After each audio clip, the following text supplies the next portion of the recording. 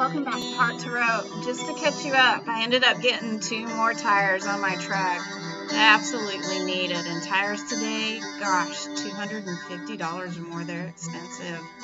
And my truck with that transmission, the first guys I went to, they were going to charge me like $11,000. And luckily a friend of mine, he found me a transmission specialist and he was able to get me a new transmission for around $5,600. So thankfully this week I am back into a truck with a rebuilt transmission and so thankful for that. I'm so bad. I have to have everything organized and a plan, and ever since the first of this last year I've just kind of been in shambles, and so I need to get this vlog and me back into roping. So hang with me, we're gonna get there, and let me show you some pictures and videos of me roping. Showing you a picture of my dad when he was a little boy. He's so cute. My parents, they sent me this calf roping dummy. I've always roped a bale of hay, so it's going to be so nice to have this dummy. I can put it in the trailer and have it there with me when I'm roping. So it's light, or I can put water in it and weigh it down. This is going to be so nice. And then earlier, before the end of 2022, I got to go to a Cesar de la Cruz and Junior D's clinic. And during that clinic, we got to practice heeling, heading. They were great instructors and so very personable, kind. It was a small group. We were able to spend 3 days. First day roping the dummy, and then the other 2 days just roping cattle and pulling the steer around. So it was so nice.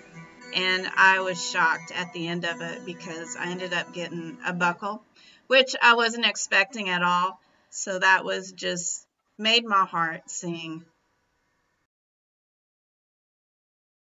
The end of this last year, before I got into a new home, I ended up getting a new pickup and horse trailer.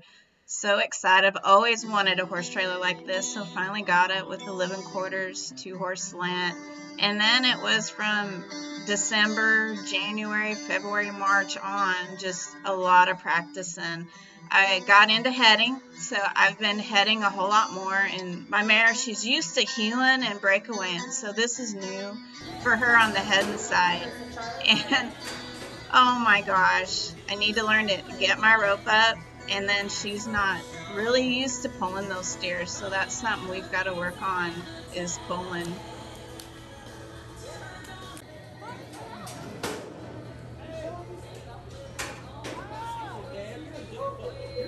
The great thing about these team ropings, they're close. They're within an hour and a half of where I live, so they're easy to get to, and the pins have been nice. The cattle have been running fairly average. There's no like hard runners, and the people I'm roping with, they're really kind. Like, everybody's helping each other out, and this is out at practice.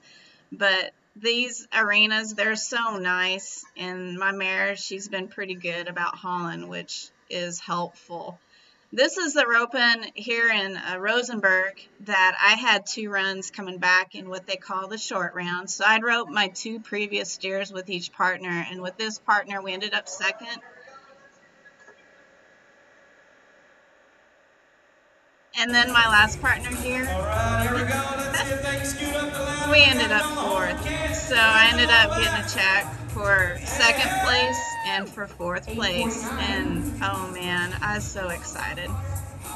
These Texas Classic ropings are a lot of fun because they play the music to hype you up and just make it sound like you're in the final round, and it's exhilarating for sure.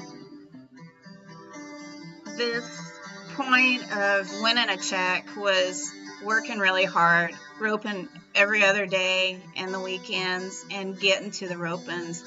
And I know I just need to get back to doing that again, but that felt so good and was such a good memory. Hope you enjoyed this episode. Please subscribe and come back to watch more videos of Heart to Rope. Just always remember, rope once and rope often.